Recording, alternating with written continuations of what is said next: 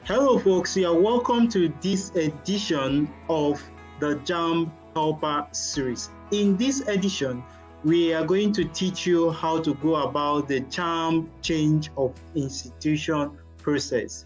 Now, many students want to change their institution probably because they have had a change, of mind as regards the institution they filled while registering for the Jamb. Why some might have other reasons why they truly want to change their institution. No matter what the reasons are, the process of carrying out this is the same. This is an edition of the Jamb Helper series, and in this edition, we are going to help you carry out the process. Now, if you haven't subscribed to this channel, I want you to hit the subscribe button, because in a subsequent edition, we are going to bring you various questions that are frequently asked and the process through which you can carry them out. You can only get authentic information from Jamb only on this channel. So don't fail to subscribe so as to get notified when subsequent videos of this edition of the Jamb Helper series are published. Now, without wasting time, let's go straight to the process that are required in order for you to change your institution, your course. So the first thing you do is to type www.jamb.gov.ng, and once you type jamb.gov.ng, it will take you to this page you are seeing, right? And once you have gotten to this page, the next thing you do is just scroll down and you see the Jamb service website, e-facility. Click on this. Once you click on this, it will take you to a page where you see all the things that are required for you to carry out.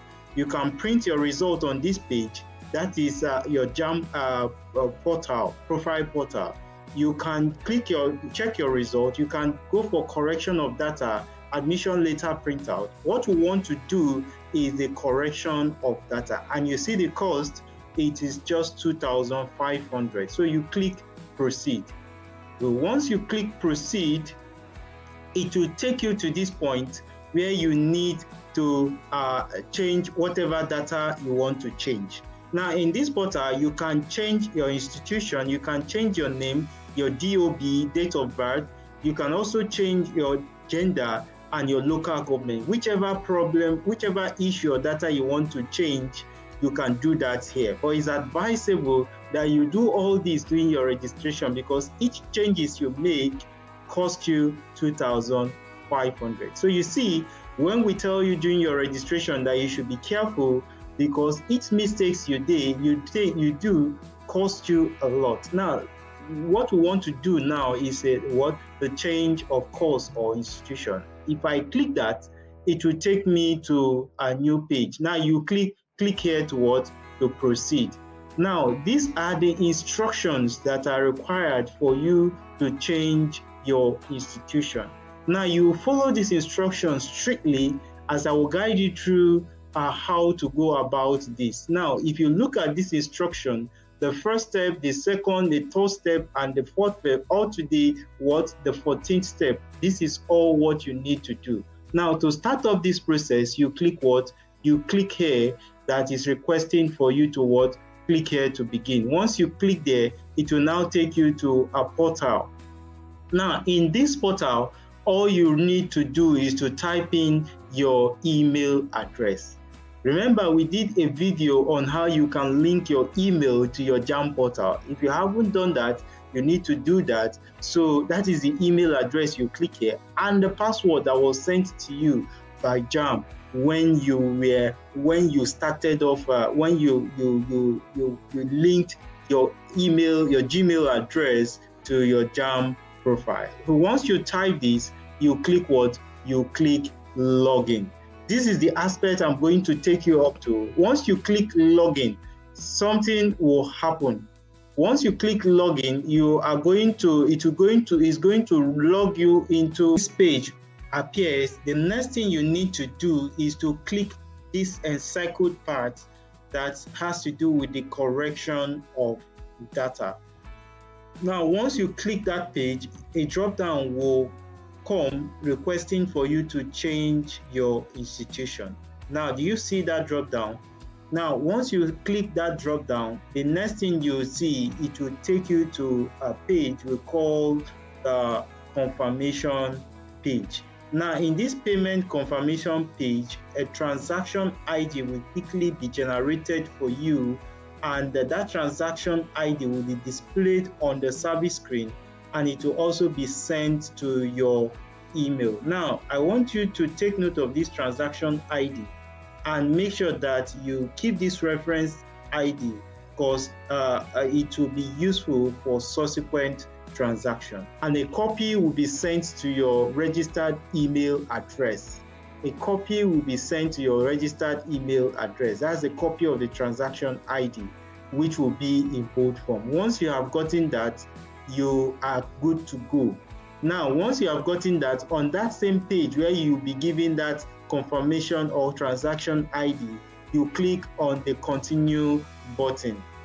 Now, on that confirmation page, click on the continue button. And once you click on the continue button, it will take you to a page where you now have to insert your card immediately.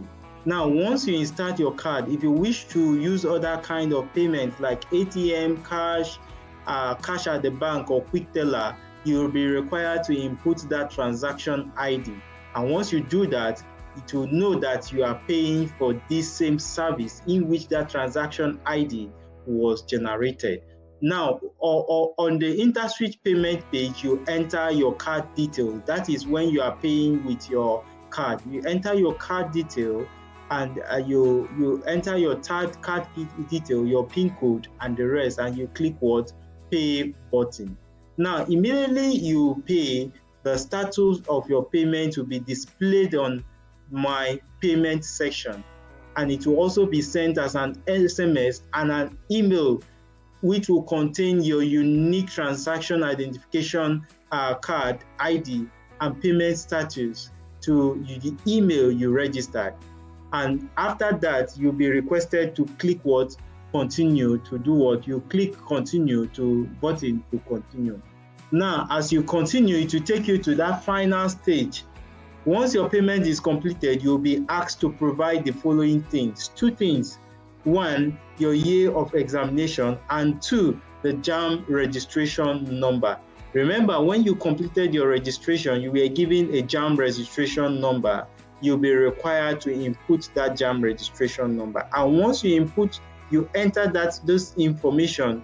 Now, an option for your preferred course or institution will be opened up to you. So in that option, you'll be required to choose your first choice and your second choice. And once you choose that first choice and second choice, all it depends on the availability of that university that you have chosen. If it is available, it will be accepted. Then you click submit to complete the application process.